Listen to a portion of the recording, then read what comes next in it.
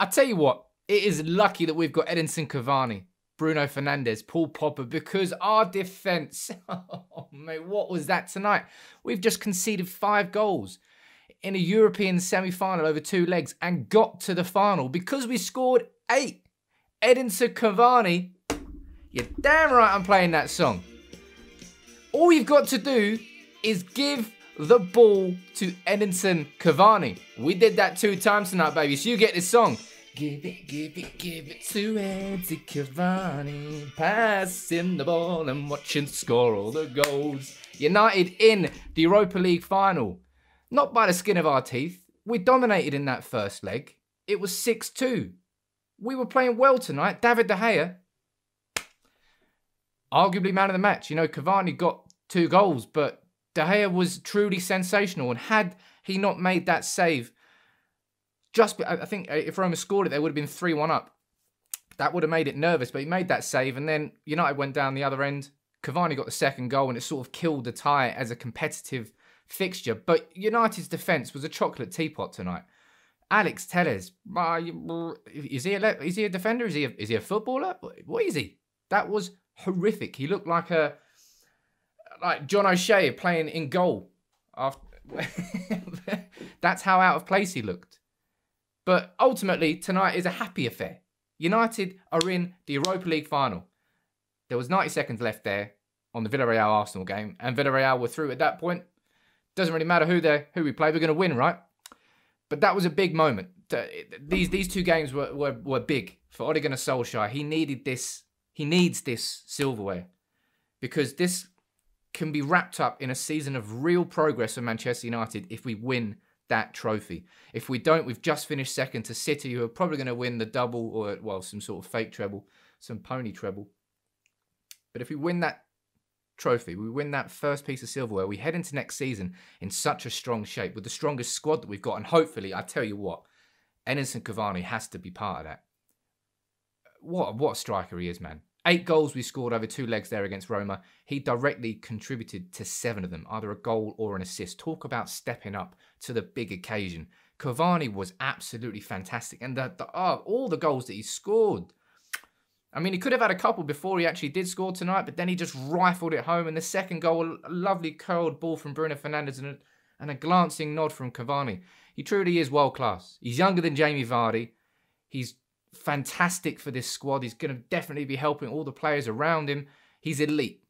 He's on Bruno Fernandes and Paul Pogba level, and we cannot afford to let him go because if we're going to struggle this summer to get a defensive midfielder that we want or a centre-back that we want, let alone getting more than one.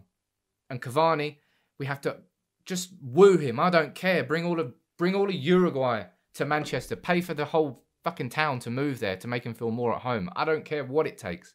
He has to be signed. And he has to start in that final. He's basically got us there. Bruno Fernandes, again, guy's on a different level. But I can't believe how bad our defence was. It's laughable. I mean, you shouldn't really laugh about it, but we scored 8 goals, so it doesn't matter. But what were we doing? Just the marking on the defence for when Dzeko scored a header, Maguire and Barry just split like the Red Sea. Defensively, all out of shape tonight. And the first 15 minutes, you could tell that we were 6-2 up, especially that bit where Shaw was just jogging back and De Gea had to make a save. Just De Gea saves left, right and centre. I've been saying for a while now that it feels like the right summer for De Gea to be moved on from United and for De Gea to move on from United. From his own personal perspective, he's just had a kid. Idern's been kept in Manchester for a long time. She's remained patient. And for me, this seems like the summer where it seems to suit both parties because we've got Dean Henderson coming through. But what a performance. That there was the De Gea that we all love, that we all miss. And that if he was still playing like that, Dean Henderson wouldn't even be getting a sniff in this team. But as I said, because we've got Dean Henderson coming through, I personally think it's the right time for him to be moved on and for him himself, just as importantly. He's been a massively fantastic player and servant for United. He stayed from Ferguson to Moyes to Van Gaal to Mourinho to Solskjaer. He's been through all of that. Whereas other players, you know, there's plenty of players that walked away. He hasn't. He stayed. I think he deserves all the credit and he deserves to start that Europa League final. And if that is his send-off and we win it, I'd love nothing more than see David de Gea wearing that captain's armband in that final. But United are in the final of the Europa League. We are now 19 minutes away from Ole Gunnar Solskjaer winning his first trophy as United manager, and I can't wait. I'm so upset that I'm not going to go Gdansk. I'm so upset. Genuinely upset. I know plenty of lads who have booked it. A few booked it tonight. It's going to be a great trip. There's going to be fans there. And I've missed it. I've missed football so much. Those European games anyway. And it'll be brilliant. I don't know who's in the final. Actually, let me just check here. When I was looking last time, it was Villarreal. Let's see if that is still the case because Arteta's Arsenal. 0-0. Imagine that. Going out 0-0 when you just need to score one goal. Oh, goodbye. Arteta. Ooh. Absolute stinker.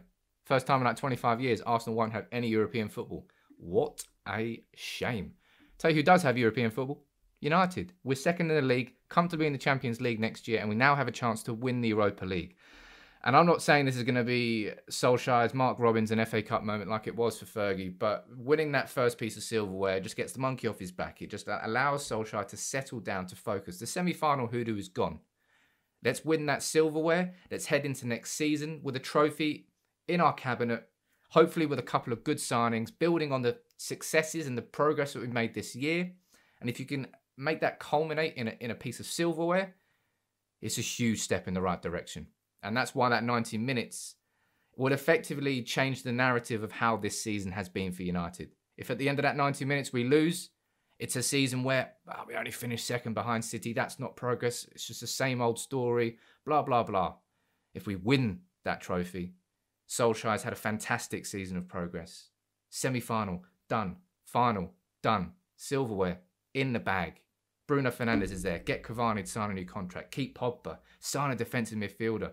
Sign a new centre-back if you fancy it. Bring Jadon Sancho in too. Then head into next season.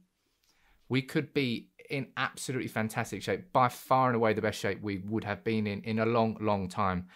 But Cavani, man, he's good.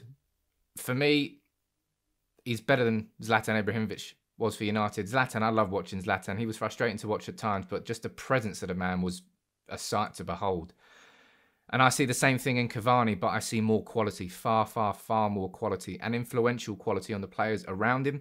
And that cannot be underestimated. Cavani has basically taken us to the final there with 7 contributions in the 8 goals we scored. And luckily, we did score 8 because our defence was absolutely pony. Who was your man of the match?